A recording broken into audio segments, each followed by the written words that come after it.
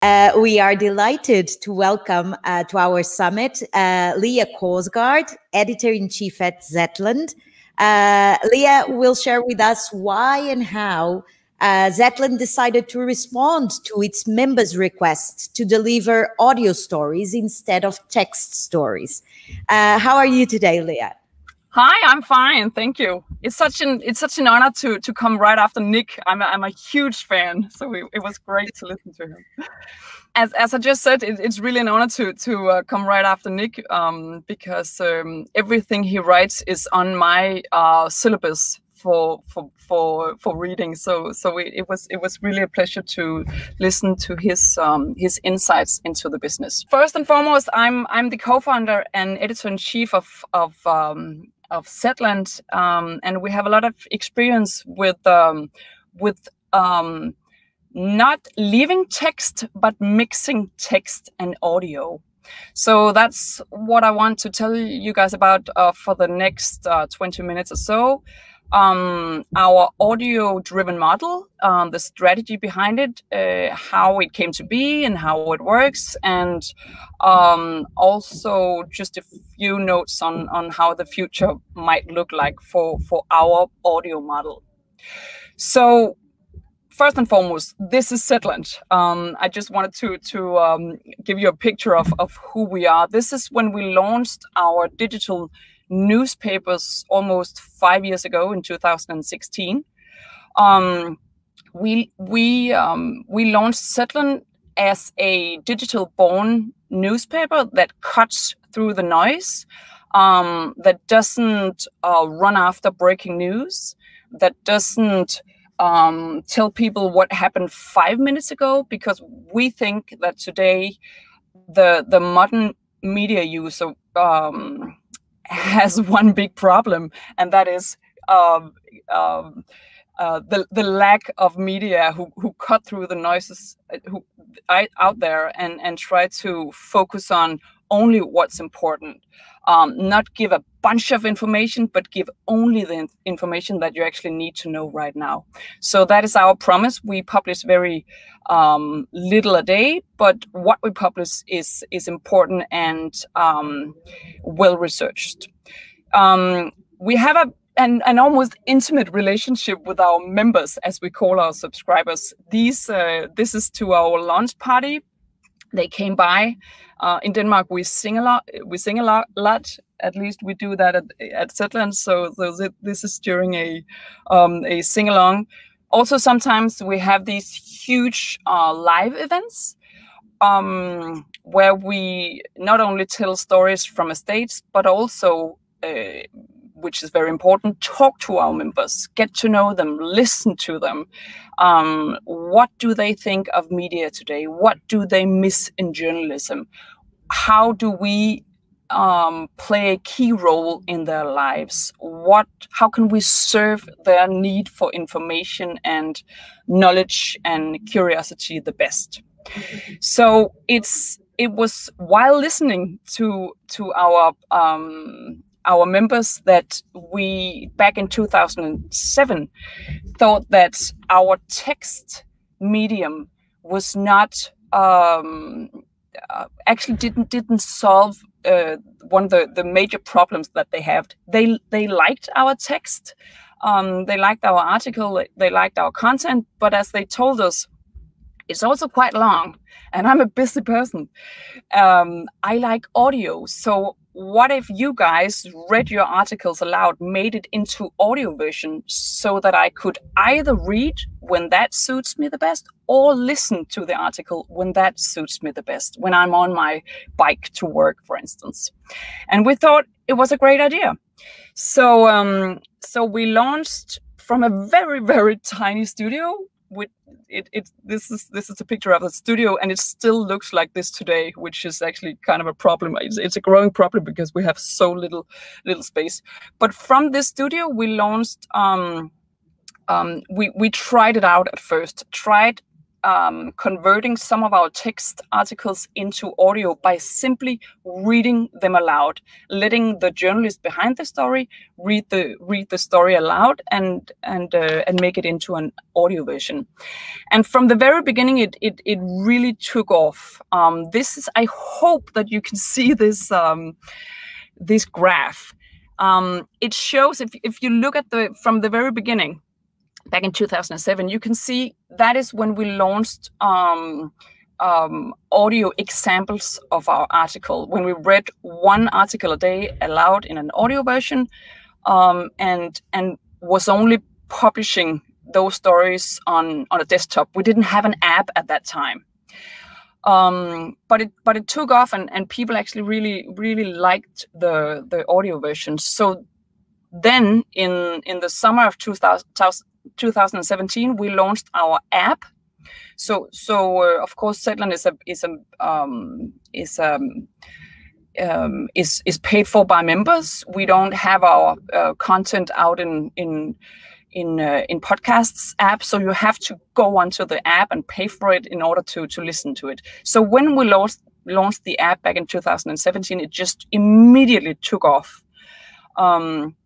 And this is the radio of articles consumed via audio by paying members. So you can see now in the fall of 2020, almost 80%, sometimes almost 85% of our content is actually consumed through the ears.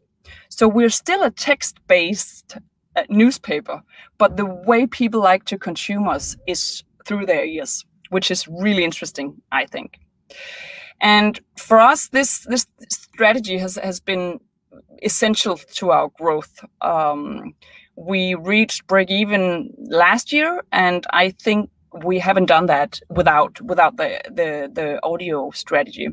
Today we have 17,000 paying members, and I think what's more important is that 30% of our paying members are under the age of 30, and 77% below the age of 45, which at least in Denmark is crazy numbers, because it's mostly men older than 60 who pay for news in Denmark, roughly said. So these are really numbers that we are proud of, and I think audio is central in order to reach this young demographic. So let me just show you or try to show you the app. Since as I said, you can't listen to our stories out in any podcast app. You have to have our app in order to listen to our content. And we built it in order to really mix text and audio in a seamless way. Let me show you. This is when you meet us, when you open the app. It shows right at the beginning. You can also listen to us. So there's a story. If you click on the headline, you get the text version. If you click on the play button, you get the audio version. You can, like in an audio app, you can save content for later. You can make your own list. When you have consumed an article, it disappears, so that the app knows your what you have consumed, so it doesn't bother you with stuff that you already used. And of course, important, you can read half of the story, for instance, while drinking coffee in the morning, and then when you're out on your commuter train, you can click on the play button, and then you get the rest of the story in an audio version. So the app finds where you left the article, which is important, I think, in order to signal to our members this is one product, but you can consume it in the way that suits you the best. Also, we show people, which we really try when we build our UX experience to nudge people to read when that's suitable for them, and to listen when that's suitable for them, and really try to learn them that this is not that this is a newspaper meet your podcast app. Yeah, so we put a lot of energy into technology and building the US experience because it's a new thing that customers are not used to. So let me just put some words on how we go about it, because I think one thing is publishing your content in audio. The other thing is how does that affect the content in itself? At least in our experience, it's not just going into the studio and reading the article.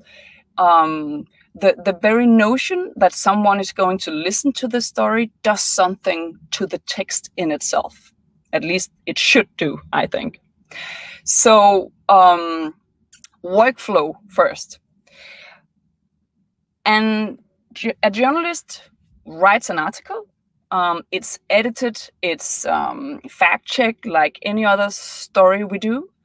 And when it's done, the journalist, him or herself, goes into the studio and reads the story and edit it herself or himself. It's quite simple.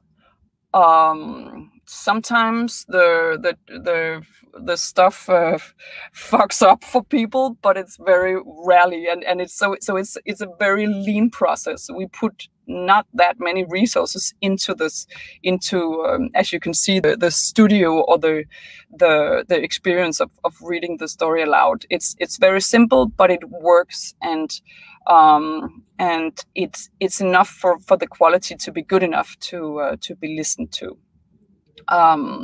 Also, I can't help but note, I think it helps that we have a quite young newsroom, that our journalists, most of them are below the age of 40, and I think that helps in order to do all the required editing themselves. It's quite easy to learn how to do that. And then when it comes to tone of voice, as I said before, a text is a different thing than a great audio experience. You have to write shorter sentences. You have to make sure that your listener is still with you. You have to sum up way more, I think, than you do in a text version. Making sure that people get the key points of the article, and making sure that, okay, so now we know this, so now we can move on with another angle, for instance. The tone of voice, I think, in order to make it work, has to be way more conversational. So for us, it's totally okay to start a newspaper article with the words, so okay, yesterday, the mayor of Copenhagen, blah, blah, blah. We're not an anchor with suits and tie telling the news to our audience. To our audience, we're your best friend down at the bar, telling what's important to know right now. And I think audio has really helped us shape this kind of tone of voice. Without audio, we would still be way more conversational, I think, than many other news outlets. But audio has really focused our energy into building this friendly, curious tone that really makes our content stand out, I think, in comparison to lots of classic news content. And what I think is great about that, except for the fact that it's a way more it's a way better audio experience to listen to someone telling a story than reading a story aloud. It also comes with loyalty opportunities, with trust opportunities, with relationship opportunities, because it's not an actor who reads our stories, it's the journalist, him or herself. And just the sheer fact of having the journalist behind the story in your ear, sometimes telling you, or often actually telling you, why this story is so important, why the journalist couldn't fall asleep yesterday because he or she was so agitated about this story.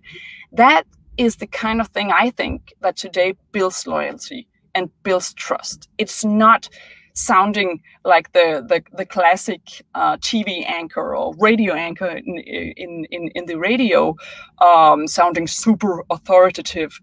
On the quite contrary, it's sounding like a human. And today, at least among the young demographic, I think that the human part in news production is key if we want to establish relationships with our audience, and in our case, actually make them pay for the content. So audio in that sense has not only played a major role in how you consume Zetland today. It has also played a major role in the way we connect with our members, being the humans that we are, not the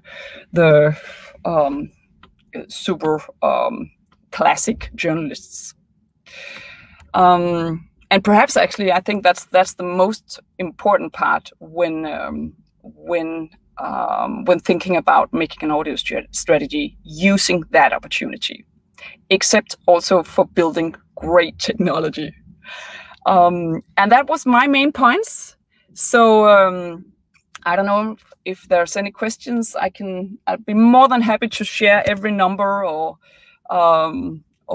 we have no secrets at Zetland, not as far as I know, though. So you can ask me about anything. I'll see if I can answer. Hi, Leah. How are you? Hi. Yes, we have some questions for you. One is from Julie Lelier. Julie asks, so do they rewrite the article after reading it, or is the text from the article and the audio version is not exactly the same? So the text is actually, in most cases, the text is exactly the same. Then we have two other formats. We also have a news podcast, as Nick told you about before, the daily inspired news podcast that come out every day at 4 o'clock in the afternoon. And the news podcast is produced with audio in mind as the first thing, and then it also comes out in a shorter format as text, but it's not one-to-one.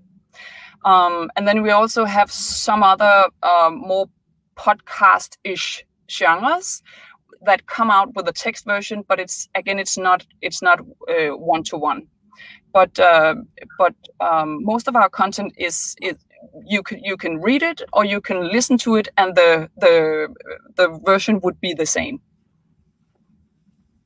Thank you, Leah. We have another question from Lee Sejong. Lee would like to know, would Leah be able to provide some details? For example, how the app allows this seamless transition from text to audio? Maybe more into the app. Sure. Well, I'm not an engineer, so I can't explain what technology is behind it.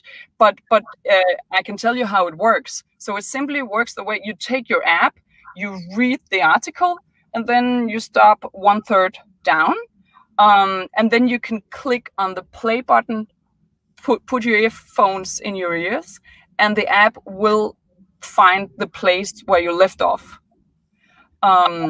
And actually, I know from our engineers that it sounds complicated, but it was super simple to build. And they'd probably be happy to share the code if anyone wants to take a look. So, well, there are not more questions, but I have one, Leah, because I started out my career as a journalist in radio. So my question is if your journalists are trained, because you know that it's important, the melody, the tone of voice to engage with your audience, your listeners right now. So they are, I mean, they are coming from a radio background. They receive some training in voice or melody. So most of our journalists come from text. They come from a classic newspaper background, but so we train them, and we try to train them not to sound as they do in the radio, which has made it a little hard to find the perfect coach, because there's a lot of voice coaches out there, but they think that the ideal is to sound like radio, but we have found a great coach that teaches our journalists to sound like themselves. So yeah, they are trained, and now we're in. I'd say we're in the beginning of a chapter 2 of the audio strategy, where we have hired audio producers and music people and people who come from audio in order to enhance the audio versions. Yeah. Thank you so much for answering my question, Leah, and sure. Thank you so much for being here today. It was a pleasure to see you again. This time, but hopefully next time in person. Sure. Thanks for having me. Great day. Back to Vera. Yes. Thanks a lot, Leah. That was really, really interesting. And I can see in the chat, there's a lot of curiosity about this feature that allows everyone to switch from reading the story to suddenly listening to it. And some interesting exchange is going on also in the chat. So don't miss that part.